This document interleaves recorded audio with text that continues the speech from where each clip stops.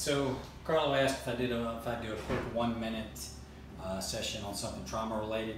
So something that sprung to mind. This usually is one of the things that's very, very tenuous. A lot of folks get very intimidated by managing a surgical airway and a pediatric patient. Actually, this procedure is pretty darn easy.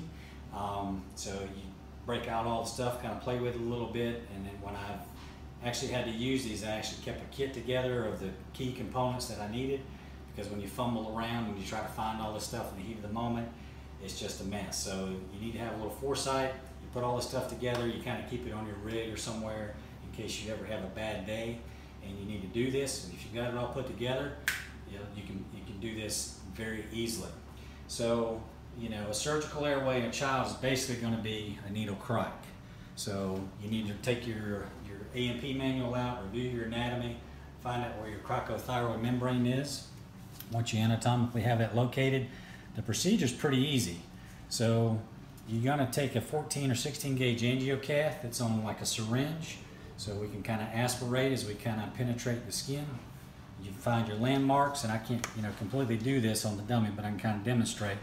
So you use this as a fulcrum, you find your landmark, and then you pierce the skin. If you want to make a little incision beforehand, that's fine, but you want to pierce the skin, and when you start to pierce the skin, you steady it up with this hand. You kind of direct it a little bit towards the feet, okay? You don't go straight, you certainly don't go up. You direct it downward just a little bit, and as you're starting to pierce through the skin and you're starting to pierce through the trachea, you're aspirating, and the minute you hit money, you'll see that hub go boom. You know you're in, and then that's when you slide your angiocath down into there. And this really is an easy procedure, I promise you.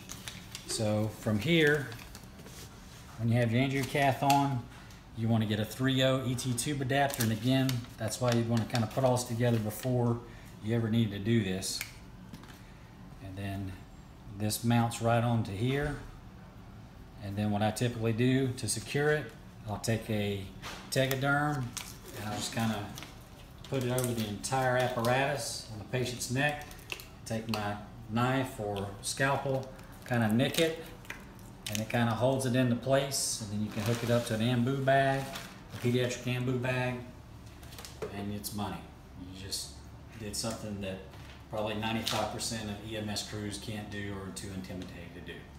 So, all right, any questions? You guys know where I live? Come see me. Thank you so much. Yep.